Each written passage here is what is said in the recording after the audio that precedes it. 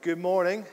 Let me draw us to attention there, and let me give you a very warm welcome. If we've not met, my name's Matty. I'm the minister here at Dingwall and Strathpeffer Free Church, and it's my great privilege to welcome you this morning. You may be investigating Christianity and looking for answers.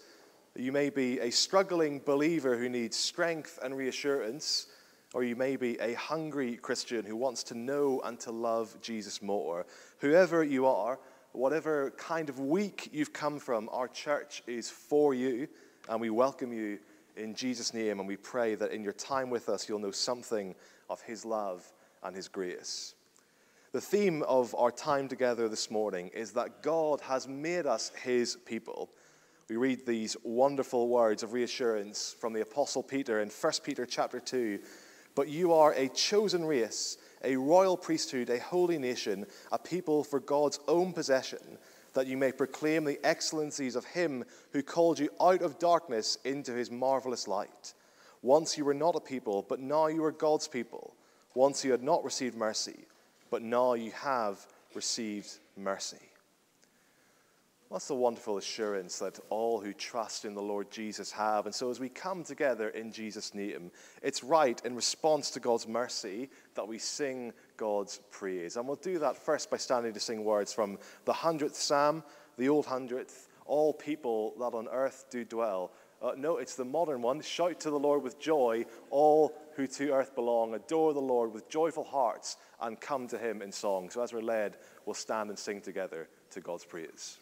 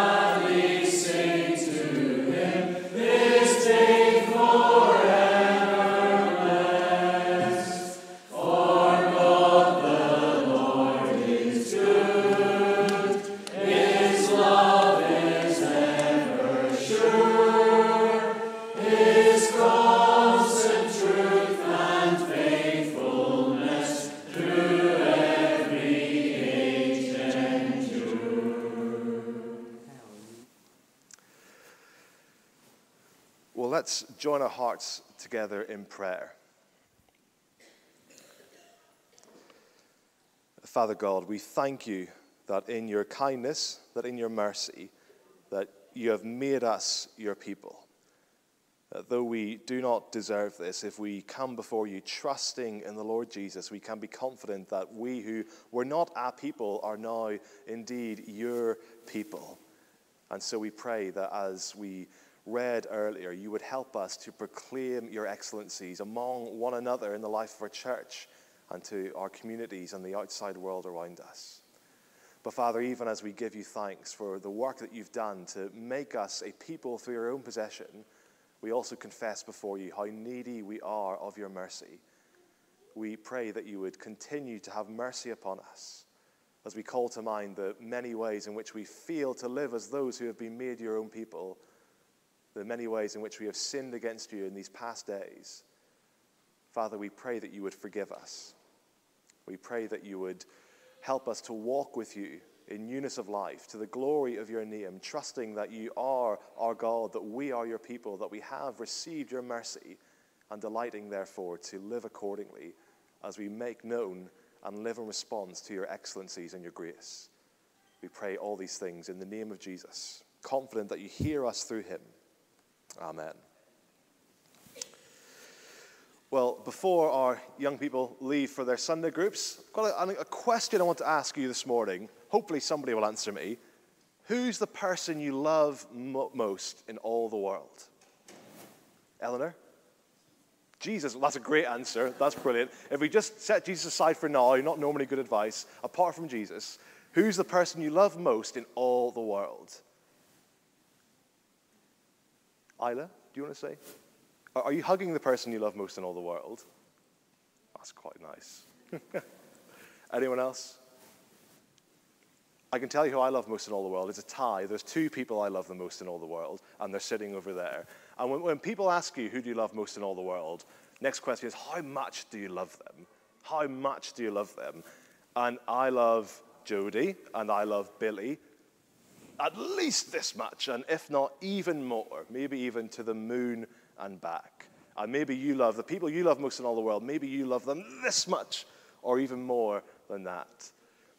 This morning we're coming back to something we haven't had in a few weeks, the Catechism, which helps us learn things and remember things about God. And we see that the question and answer that we have this morning are about how much we should love God. So if you go to question 7, what does the law of God require? That we love God with all our heart, soul, mind, and strength, and love our neighbor as ourselves. So this is helping us to remember something really important that Jesus said. That in God's word, the Bible, there are lots of rules. We call them God's law, and they're really important. But the really, really, really important thing is that we love God with all of our heart and with all of our soul and all of our mind and all of our strength. We need to love God more than anything else in all the world. And that's not easy to do, and so we need God's help to help us to do it. And as we love God, we also need to show that love to other people around us as we treat people kindly, as we treat people like we would want to be treated, and as we share God's love with them too. So we need to love God as much as we can with all that we have, and we need God to help us to do it, and we need God to help us to love each other and to love other people. So let me pray to ask for God's help, for us to remember that, and then you guys can head out to Sunday school. Let's pray together. Father God, we thank you that you're the God who's worthy of our love, and we pray you would help us to love you with all of our heart and soul and mind and strength, and we pray you would help us to love each other and to love other people as much as you've loved us and as much as we love ourselves. Pray for the children as they go out to Sunday school, that you would help them to understand more of your word, the Bible, and we pray it all in Jesus' name. Amen. Thank you for listening so well. Young people, you can head out to Sunday school now.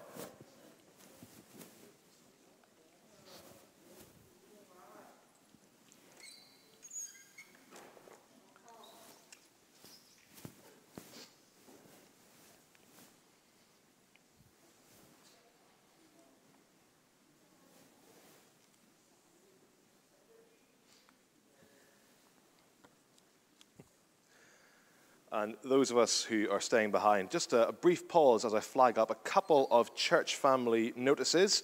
The first of these is our spring series, this special 7-week Wednesday night series that we began this week. We had a really encouraging start as we began to think about this important question, what is church? You'll see on the next slide a wee overview of where we're going over the next few weeks, and you'll see that this Wednesday night we're having a special prayer focus on church plants. So for that, we're going to be joined by Innes McSween, who's the minister of Tornagreen Community Church, a plant from Smithton over the other side of Inverness. He's going to come and join us and share a bit of the story of that church plant and how we can be praying for them.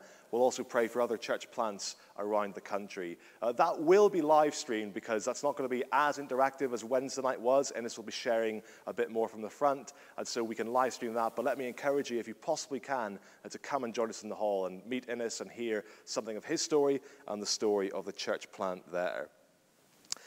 Then next thing is to remind us, as we see on the slide there, the AGM is on the 24th of April, so a week on Wednesday. There'll be a slightly shorter teaching session that night, and then we'll go into business after that's concluded. So 7:30 as normal in church, and we will have our AGM after a bit of teaching. Should also say, actually, I forgot to say this last week, from 7:15 on Wednesday nights, we'll be serving tea and coffee before we begin the evening proper. So do join us a bit early if you want a wee cuppa and a biscuit and a blether before we get going. Then one other thing just to let you know about, painting and redecorating. You may have noticed that we had a bit of a leaky roof through the winter. That has made us reconsider that we need to get that sorted, and we're going to do some decorating while we're at it just to spruce up that. And it's also sparked the realization that we need to sort out this space to make it a bit more easy to host groups and events in here. So that will begin with some painting work, which will start on the 1st of May and might last a couple of weeks. It shouldn't cause too much inconvenience and shouldn't really affect us on a Sunday, but if you see painters coming in, you'll know why. If you want to know any more info about that, speak to me or one of the Finance and Business Committee, and we'd love to speak to you about what the plans are for this space. Well, that's all by way of church notices for now. We're now going to return to praising God in song as we come to Psalm 85 and verses 1 to 9. In times past, Lord, you showed favor to your own beloved land. The prosperity of Jacob you restored by your strong hand. Let's stand and sing together to God's praise. In times past, Lord, you showed favor to your own beloved land. The prosperity of Jacob you restored by your strong hand. You forgave your people's trespass. You were pleased their sins to hide. You with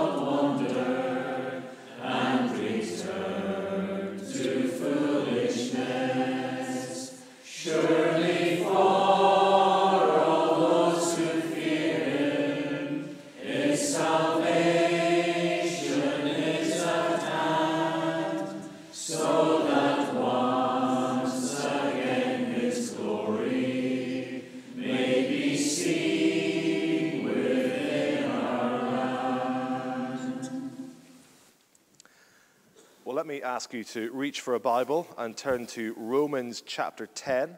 If you're using one of our church Bibles, that's on page 946. Romans chapter 10 and verses 5 to 17. And Marianne Fothergill is going to come and read that for us. And after that, Donald will come and lead us in prayer.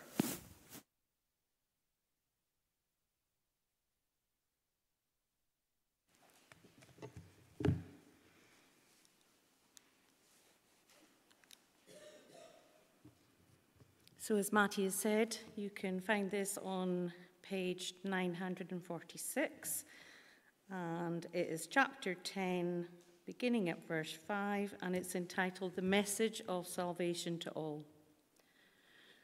For Moses writes about the righteousness that is based on the law, that the person who does the commandments shall live by them. But the righteousness based on faith says, do not say in your heart, who will ascend into heaven? That is to bring Christ down. Or who will descend into the abyss? That is to bring Christ up from the dead. But what does it say? The word is near you, in your mouth and in your heart. That is the word of faith that we proclaim. Because if you confess with your mouth that Jesus is Lord and believe in your heart that God raised him from the dead, you will be saved. For with the heart one believes and is justified, and with the mouth one confesses and is saved. For the scripture says, everyone who believes in him will not be put to shame. For there is no distinction between Jew and Greek, for the same Lord is the Lord of all, bestowing his riches on all who call on him. For everyone who calls on the name of the Lord will be saved. How then will they call on him in whom they have not believed? And how are they to believe in him of whom they have never heard? And how are they to hear without someone preaching? And how are they to preach unless they are sent? As it is written, how beautiful are the feet of those who preach the good news. But they have not all obeyed the gospel. For Isaiah says, Lord, who has believed what he has heard from us? So faith comes from hearing, and hearing through the word of Christ. Amen, and may the Lord bless his holy word.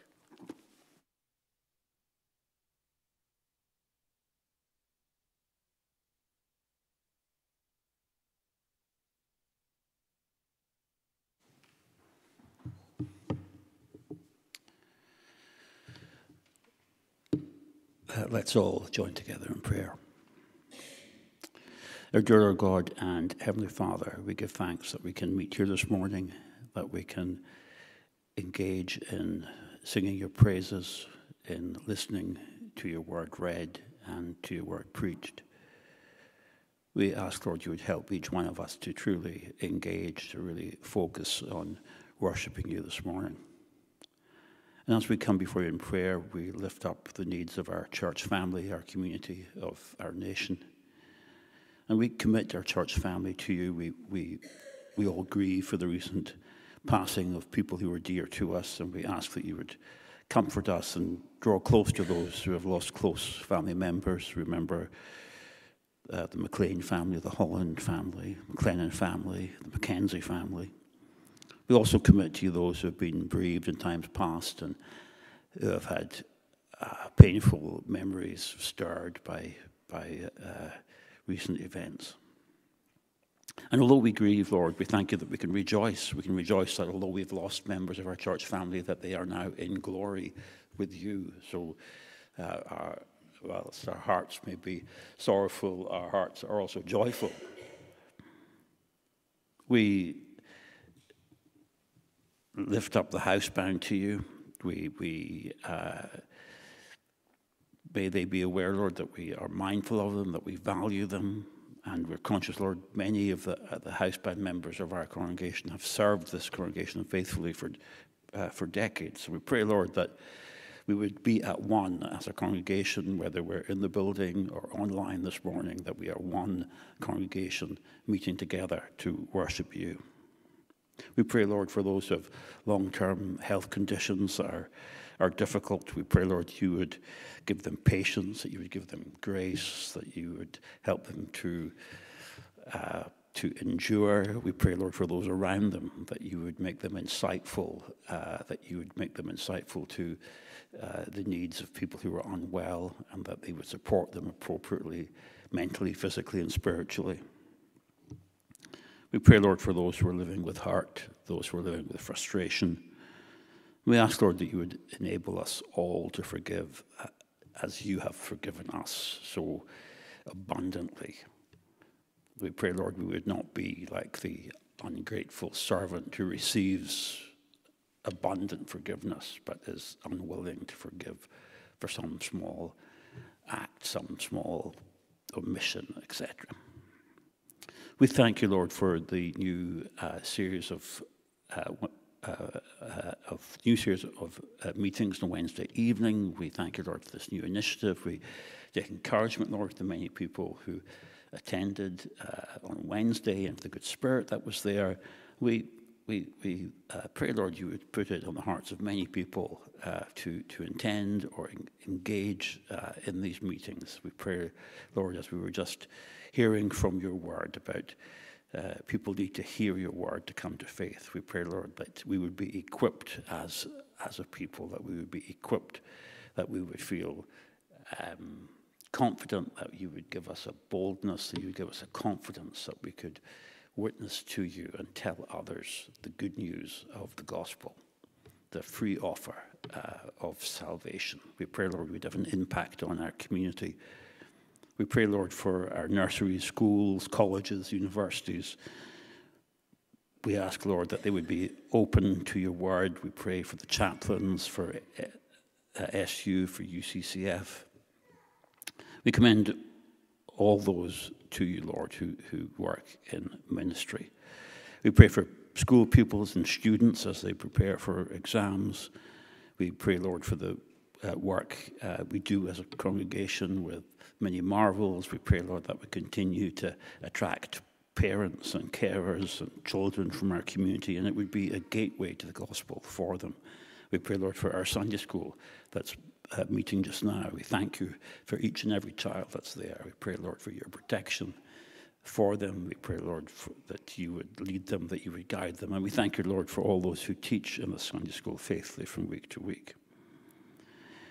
We bring the needs of our nation before you, Lord, and are conscious that there seems to be so much strife and division in our society just now. We pray, Lord, that you would bind us together. We pray, Lord, there would be revival throughout the land, and that would bring our nation together. And we pray, Lord, for our wider world. We pray for all people, but particularly, Lord, we pray for the vulnerable, for the young, for the old in Gaza, in Ukraine, in other areas of conflict in the world. We pray, Lord, that you would protect them. We pray, Lord, for protection for your church, for the persecuted church in Nigeria, other parts of the world also. And we pray, Lord, that there would not be an escalation to the conflict in the Middle East. It seems such a unstable situation. We pray, Lord, that you would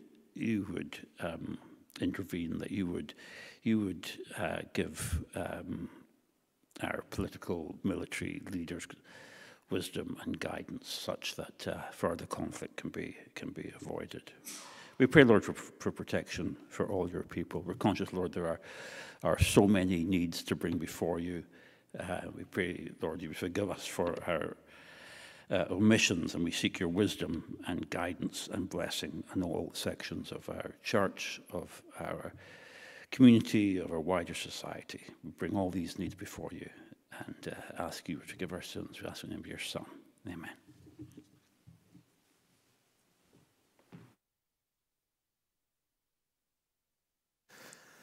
Amen. Thank you, Marianne, for reading God's word. Thank you, Donald, for leading us in prayer. Before we come to study God's Word, as we return to Mark's Gospel in just a moment's time, we're going to stand and sing again a prayer that God would help us to hear rightly and to understand from His Word and help us to love Him more. So as we're led, let me invite us to stand and sing, O great God of highest heaven.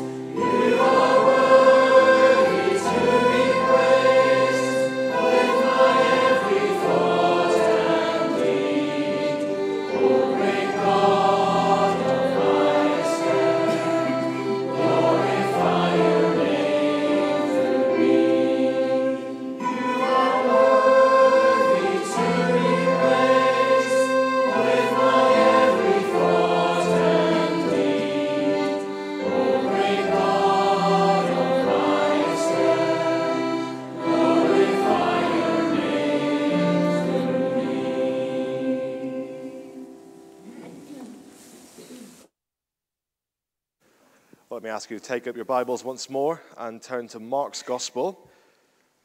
Mark chapter 3 and verses 7 to 35 is where we are this morning. You can find that on page 838 of our church Bibles.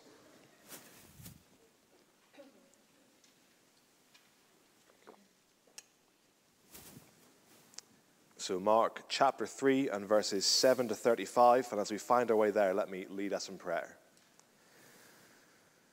Father God, we've just been asking in song for your help to help us to glorify you, to occupy lowly hearts and draw them towards you and your promises. We pray that as we come to your word, that you would indeed help us to hear it rightly and to understand, that we might glorify you more.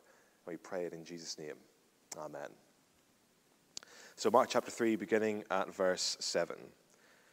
Jesus withdrew with his disciples to the sea, and a great crowd followed from Galilee and Judea and Jerusalem and Idumea and from beyond the Jordan and from around Tyre and Sidon. When the great crowd heard all that he was doing, they came to him, and he told his disciples to have a boat ready for him because of the crowd, lest they crush him. For he had healed many, so that all who had diseases pressed around him to touch him.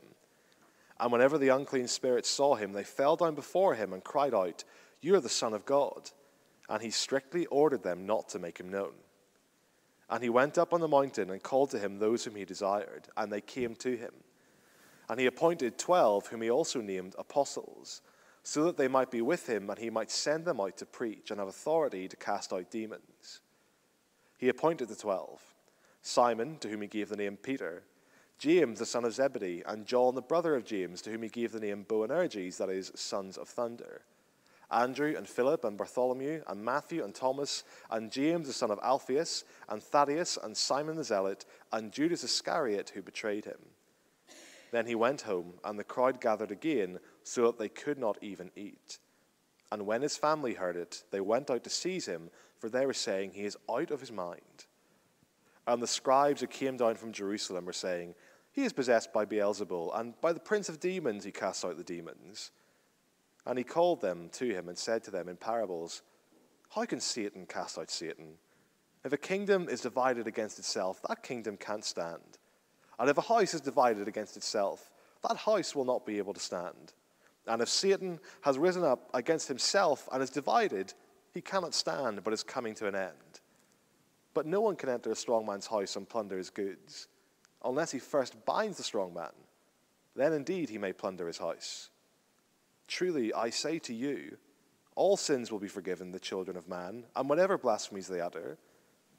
But whoever blasphemes against the Holy Spirit never has forgiveness, but is guilty of an eternal sin. For they were saying he has an unclean spirit. And his mother and his brothers came, and standing outside, they sent to him and called him. And a crowd was sitting around him, and they said to him, your mother and your brothers are outside seeking you. And he answered them, who are my mother and my brothers? And looking about at those who sat around him, he said, here are my mother and my brothers. For whoever does the will of God, he is my brother and sister and mother. Amen. And we thank God for his word. Well, if you've been following along in our series in Mark, if you were here last week, you'll know that we rounded off by looking at the growing opposition that Jesus was facing from the religious elites around him.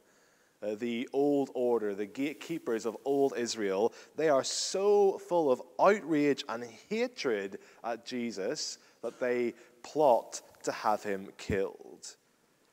And so our passage this morning, verses 7 to 12, this first little section, it gives us first of all a reassurance that hated as he may be, rejected though he is, Jesus' work goes on. We get this reassurance that the crowds still flock to hear him, to be healed by him, and the demons continue to shudder when they encounter him. Jesus' work is unstoppable. And really, throughout this whole section of Mark, from chapter 2, verse 18 to the end of this morning's passage, we are being shown that Jesus came to do a very particular and specific and new work. Jesus came to show how the old order was getting it wrong, to supplant them and to establish something different to what they were expecting. We saw that last week in terms of how Jesus interacts with the Old Testament law and interacts with the Jewish religious traditions that had sprung up around the Old Testament law. And this morning we see it in terms of how Jesus gathers to himself a people, redefining their understanding, and maybe ours, of what it means to be the people of God. There's reassurance then that though he remains hated and rejected by many in our world today, the work of Christ continues, and it continues through his people. It continues through his church. And so as we look at this part of Mark together this morning, the hope and prayer is that we should leave feeling strengthened and feeling commissioned to share in the unstoppable work of Jesus.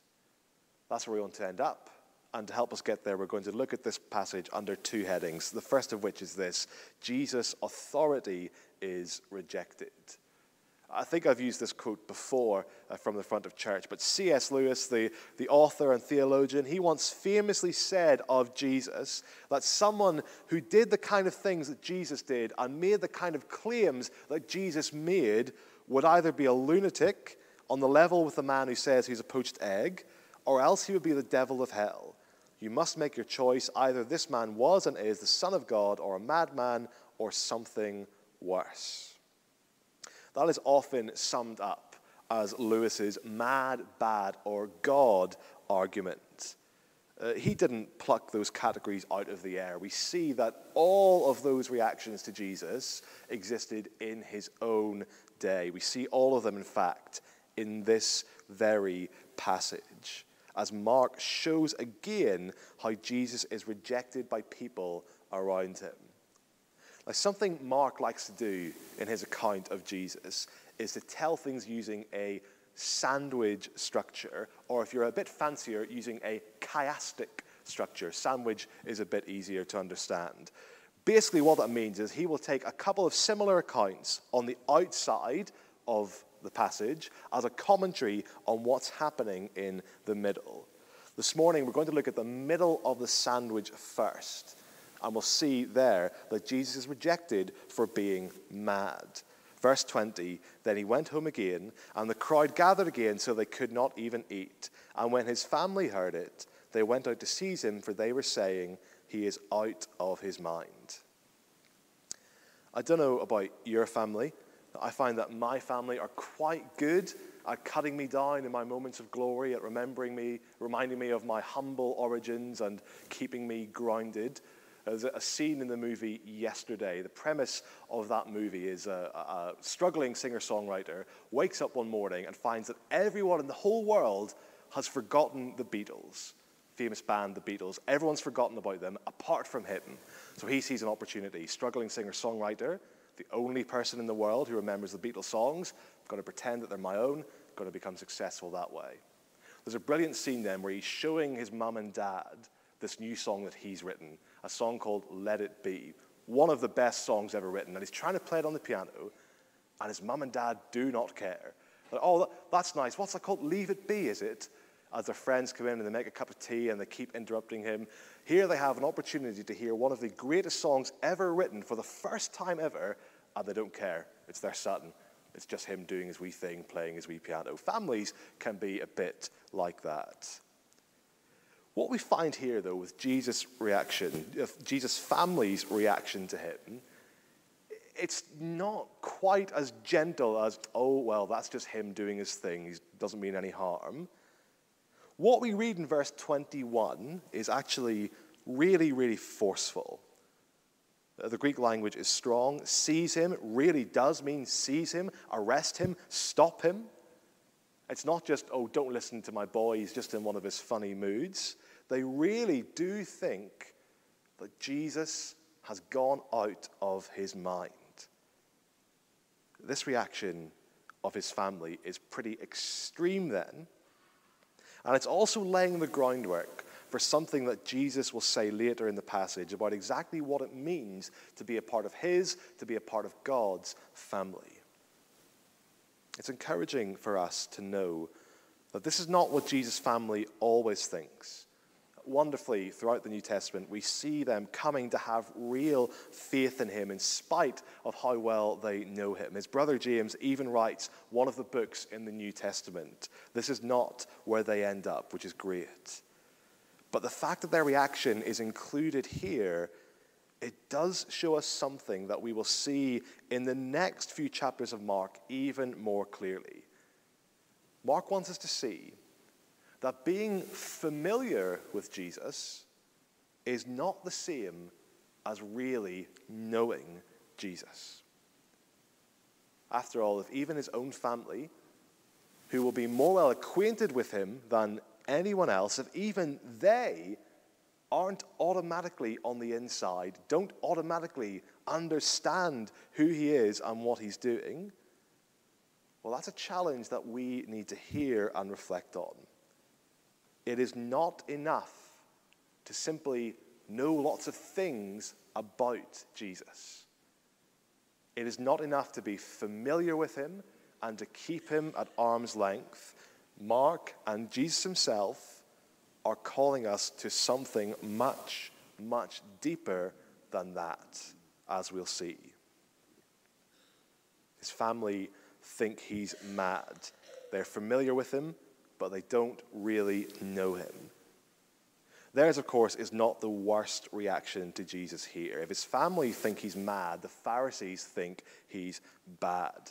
Verse 22, and the scribes who came down from Jerusalem were saying, he is possessed by Beelzebul, and by the prince of demons he casts out the demons. We've already seen that the scribes, along with the Pharisees, they hate Jesus. They're part of the group that wants Jesus out of the picture. And it looks like the first part of their plan is this smear campaign against Jesus. After all, they can't deny that Jesus is doing amazing things. They have seen it. The crowds have seen it. People are flocking to Jesus from all over. We're told here because they know that he has healed many and driven out many demons. So they can't just say that's not happening. So how do they account for it? What is their reaction? Well, their reaction is, that guy Jesus, he's working for the other side. That guy Jesus, he's working for the devil. He's an agent of Satan. This guy Jesus, he's a bad guy. And Jesus responds, first of all, by exposing how ridiculous an argument that is. How can Satan cast out Satan? They've got no answer to that because, well, the answer is, of course he can't. It's an unanswerable question. Why would he do that? It would be a ludicrous act of self-destruction. Just like a kingdom in a bloody civil war or a house divided down the middle, Satan could not stand. He would be utterly finished if he went around and started to destroy his own works. Jesus is showing this is a ridiculous argument to make, a ridiculous accusation to throw at me. But within this, we also get this wonderfully knowing statement from Jesus in verse 27. No one can enter a strong man's house and plunder his goods unless he first binds the strong man. Then indeed he may plunder his house. If demons being driven out is a signal that Satan's reign of terror is coming to an end, well, even as he exposes the ridiculousness of this accusation, Jesus is continuing, as we keep seeing, to reveal more of his identity and more of his purpose. Their accusations are tragically ironic because Jesus is not a servant of Satan. He is the conqueror of Satan. Jesus is revealing himself as the one who really can bind up the strong man. His coming means that Satan is already defeated. His end is already sealed. And it's really important to remember that everything that Jesus says from verses 23 to 30 is in response to those accusations. He is both exposing the ridiculousness of their statements, these scribes, but he is also pronouncing on them a very, very severe and devastating judgment. That is the context, the really key context in which we read verse 28. Truly I say to you, all sins will be forgiven the children of man and whatever blasphemies they utter, but whoever blasphemes against the Holy Spirit never has forgiveness, but is guilty of an eternal sin, for they were saying he has an unclean spirit. Now, I know that these verses can cause a lot of confusion. They can also cause a lot of fear and insecurity. After all, who among us hasn't, maybe in a moment of deep anger or grief, pain or confusion, who among us hasn't found ourselves questioning God's goodness or maybe even railing against him in anger and rage? Or maybe for some in our pre-Christian days, maybe we know that we were in the habit of saying some very nasty and untrue things about God, making fun of him and calling him all sorts of things. If that's us, we can read these verses and we can feel pretty worried. The natural question, oh, is this me? Have I done this? Am I now unforgiven and unforgivable? To which we need to say a few things to get really clear about what this unforgivable sin is. First, even within these verses, there is deep, deep assurance that Jesus gives to his people. All sins will be forgiven, and whatever blasphemies. God's word repeatedly, consistently wants believers to have real and true and deep assurance that if they are trusting in Christ, their sins have been truly and actually forgiven. We begin our time here every Sunday morning by confessing our sins before God, by asking for his forgiveness. And usually we have some words from Scripture to give us assurance that God doesn't just hear those prayers, that in Christ he has really, actually, truly answered them. And so though we continue to fail, though we continue to stumble and sin, sin does not define us anymore. That's the work that God has done in our hearts. And the Bible, God's word, consistently wants us, if we're trusting in Jesus, to have assurance of that. That's the first thing to get clear. And so if you find yourself reading these verses and you feel really bad, you feel worried that maybe you have committed at some point in your life this so-called unforgivable sin, that very feeling of worry should be a sign to you that you certainly have not committed the sin that Jesus is describing here. The very fact of being concerned that you may have done something to rob God of his glory is a sure sign that you have not committed this sin. And here's why. What Jesus is describing here is not a slip of the tongue or a careless moment. What Jesus is describing here is a settled, consistent rejection of God and a complete and unending commitment to seeing God as someone he isn't, an agent of evil. To put it another way, people who have committed this sin are not even slightly worried or slightly remorseful, do not care one thing for what God may think of them.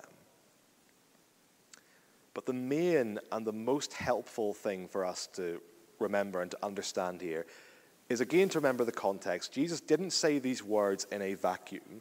The context is so important. Remember, he's just been addressing these smears on him by a group of people who hate him, a group of people we already know want to kill him. Verse 30 is helpful. The reason he says all this, for they were saying he has an unclean spirit. It is to the scribes, this group, that he is issuing this devastating warning and judgment. If you continue on this trajectory, you are on a collision course with eternal sin which won't be forgiven. That is how seriously they have failed. And that is where this passage connects with last week's passage. Jesus once again exposing just how much the current religious order of his day, these gatekeepers of old Israel, just how much they have failed, just how desperately the people need something more, something better. These people are not fit to shepherd and lead God's people as they should be. But there's also a really, really deep irony in the fact that, as we've already seen, they're accusing him of being a demon. In this passage, it is the demons themselves who actually recognize Jesus for who he is in a way that they don't. Jesus is not mad or bad. He is, in fact, God. That's what we see in verse 11. Whenever the unclean spirits saw him, they fell down before him and cried out, "You are the Son of God." It's interesting that so far in Mark, it is only the demons who have been able to fully recognize Jesus. And he doesn't let them say anything. Shows us again his amazing authority. The demons know who he is. They've got no answer. There's no challenge they can mount. They know this is God's Son, the one with authority, the one who has come to defeat them. Jesus knows that people are not yet ready to understand the full implications of what the demons say here, of him being God's son. People are not yet ready to understand that he hasn't come to be an earthly king. He hasn't come to overthrow the Romans. He hasn't come to do anything like that. He has come to defeat Satan, sin, and death, as will become more and more clear as Mark's gospel goes on. There's a reminder in all of this then that, as we'll see again and again in the next section of Mark, it really does take a miracle to fully understand who Jesus is. So as I've often said, we need to be really humble. Those of us who are believers, those of us who do know Jesus, trust in him, love him, it is only by God's grace that we do. It is only by God's grace that we can recognize Jesus for who he is. And when we encounter people who don't, it is not that they are a bit dim, and it's not that we are cleverer than them and they just need to go and work it out and sort themselves out. No, there's a need for us to be humble and to be thankful and to rejoice that God has opened our eyes to these things. And there's also deep assurance that in sending Jesus, in sending this strong man, this one with authority, God has truly defeated sin and death and Satan. This passage should do the opposite of making us feel insecure about unforgivable sins. Because if we're in Christ, this passage should give us real assurance that our sin has been conquered by God's conquering king.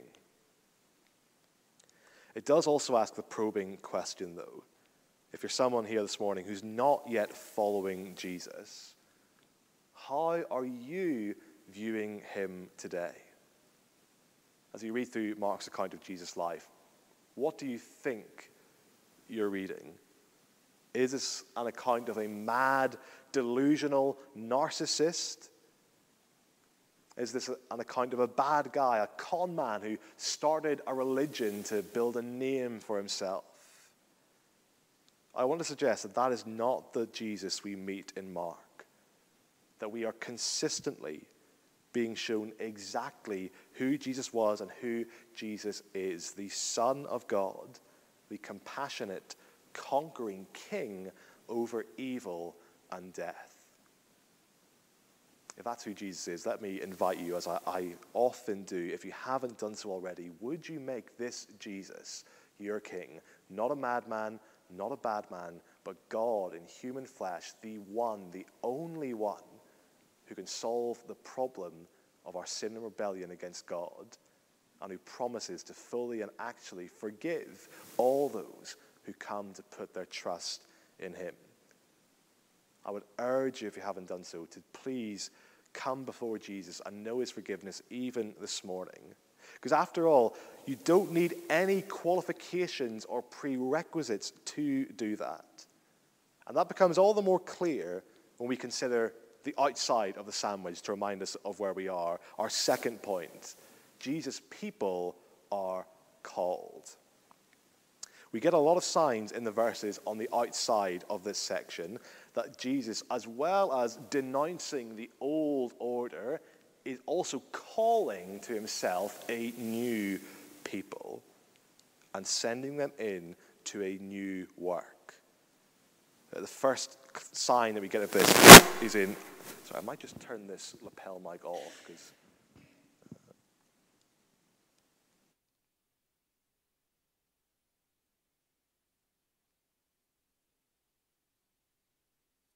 Happy to use this one? Great. That's going to be a bit less distracting. So first sign that Jesus has come to call a new people into a new work is in verse 13. And he went up on the mountain. Now, that seems like a fairly innocent detail, but actually in the Bible, a lot of really significant things happen on mountaintops. Mountaintops are the place historically where God has revealed himself, where God has commissioned the patriarchs and the prophets, where God has demonstrated his power and authority over idols, where God has begun new eras in the life of his people. And so this location is actually really significant. Jesus going up on a mountain is a sign that God himself is at work to do something new. Second sign we get, he went up on the mountain. What did he do there? He appointed 12. Question for us: who are the people? A few hundred yards away from us later today, some rowdy folks from Glasgow will be saying that they are the people. The Bible's got a different answer to that question. Who are the people? Who are the people of God? Well, in the Old Testament, the 12 tribes of Israel were shorthand answer to that question. It is no coincidence that this is the number of apostles that Jesus appoints, 12. It is another sign that we are witnessing a seismic shift and a bold re-understanding of what it means to be part of the people of God. Here we have Jesus, almost like he's starting from scratch, reconstituting things, showing that he has authority to do something bold and new. If the number of the apostles is significant, their work is significant too. Verse 14, he appointed 12 so that they might be with him and he might send them out to preach and have authority to cast out demons. He doesn't just call them, he commissions them to share in the work that he came to do. Remember, we saw that right back at the start of Jesus' ministry at the beginning of Mark. Why did he come? He came to preach. That's what he himself says. He came to preach, he came to call people to repentance, and he sends his apostles out to do the same. He accompanies his preaching with displays of divine authority and power to show that he really is teaching with the very authority of God, and he sends his apostles out to do the same. These 12, these are the first movement of this work that Jesus is doing, bringing to full realization what the Old Testament actually always showed anyway, but is now becoming fully made known, that God's people are God's people by faith. Something we saw in the Romans passage that Marianne read earlier. God's people are God's people by faith, not by anything else. The apostles being sent out then, we could also think of them as the first movement of the church. We thought about what church is on Wednesday night, and basically it's just a group of people, an assembly of people in a particular place, called, brought in by God, and sent out by him to tell people about him. That's what the apostles are commissioned to do here.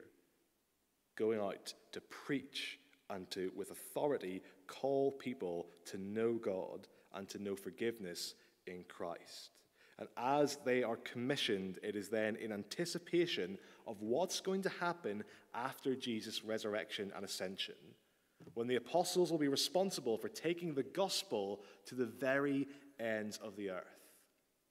Now, it is worth saying that we are not apostles. Not one of us is. In fact, if you encounter someone who claims to be an apostle, and he says, listen to me, I'm an apostle, I've got special status and authority from God, don't listen to them. Be very, very suspicious. We see here that the apostles have a share in the authority of Jesus himself. This is foundational authority given by Jesus to go and establish his church and to take the gospel to every corner of the world. That is something unique and foundational, given for them, and not something we should all expect to share in today. But as one writer has said on this passage, the church stands on the authority of Jesus and the authority of the apostles. Preaching and speaking the message remains the church's priority today. Driving out demons and performing other miracles is no longer required to establish authority because God's word has the authority. We are not the apostles. We should not expect nor demand signs and wonders from heaven, because actually in God's word we have everything we need. And though we're not the apostles, we carry on their work. The church, again, to say something I said on Wednesday night, is God's primary, ordinary means of introducing people to Jesus and nurturing them in their lifelong following of him. That has big implications for how we do church, for what we do as a church, for how we should see church and see one another. In the midst of all the good things that we could do and I guess should do as a church, we need to absolutely make sure that our priority is proclaiming the message of Jesus, introducing people to him, and helping everyone to know more of him. That's who we are. That's what we're about. Lots of good and great things that we could do and will do, but one thing that we must do: carry on this work of proclaiming and preaching Jesus and the forgiveness that he alone brings. It should also affect how we view church. It's not just something that we come to on a Sunday. It's not just an activity that we fit into our schedules. It is God's kindness, God's means by which he gives us assurance, by which he grows us in our love for Jesus. It is good to be together, to serve one another in this regard. And we do all this in confidence that we are not just partners in a firm, we are part of God's household, part of God's people. We met Jesus' family a bit earlier. They come back into the story at the end of our passage. Verse 31, his mother and his brothers came, and standing outside, they sent to him and called him. And a crowd was sitting around him, and they said to him, your mother and your brothers are outside seeking you. And he answered them, who are my mother and my brothers? And looking about at those who sat around him, he said, here are my mother and my brothers. For whoever does the will of God, he is my brother and sister and mother. Just a final reminder for us then that being part of God's people has nothing to do with observance of regulations, nor even does it have anything to do with birthright or lineage or family background. It has only to do with faith. It is to do with following and trusting in Jesus, and from that trust, doing the things that he commands us to do. It's when we do that, it's when we recognize who Jesus is and have faith in him and live a life of following him and sharing in his work, we find truly, as I've often said, that we haven't just joined a club with some interesting activities or started attending some weekly corporate events. We have truly become part of God's family. A family defined not by blood, but by faith. So if you're not yet trusting in Jesus, a reminder here for you that that is the wonderful privilege being held out to you, given to you not by virtue of your being a good person or following certain rules, but only by God's grace. If you come to trust in Jesus, putting all your faith in him, you're invited not just to join a church, but to be part of a family. But for all of us, a reminder that as Jesus calls us as followers, he also welcomes us as family. And as he commissions us as family, it is our family business to go and tell all who will hear of him and of the forgiveness that he alone can bring. So as a family, let's pray that God would help us to go out and do just that. And let me lead us as we do that just now. Father God, we thank you that Jesus, though he is rejected among us even today, he is also the one who calls us and commissions us to go. We thank you that he has called us to be part of your very family.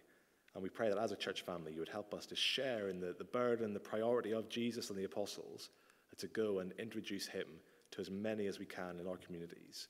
We pray you would give us reassurance that Jesus has the authority to call us, to forgive us our sins, to establish us as your people, and send us out with that confidence and with joy to go and make him known. We pray it in Jesus' name. Amen.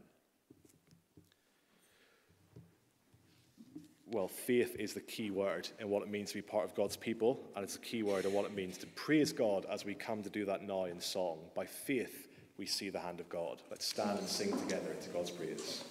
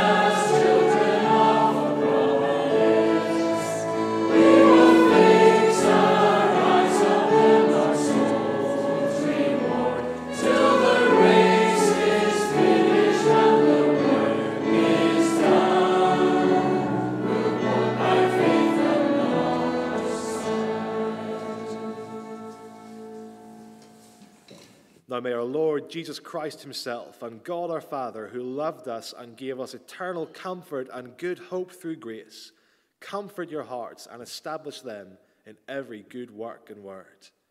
Amen.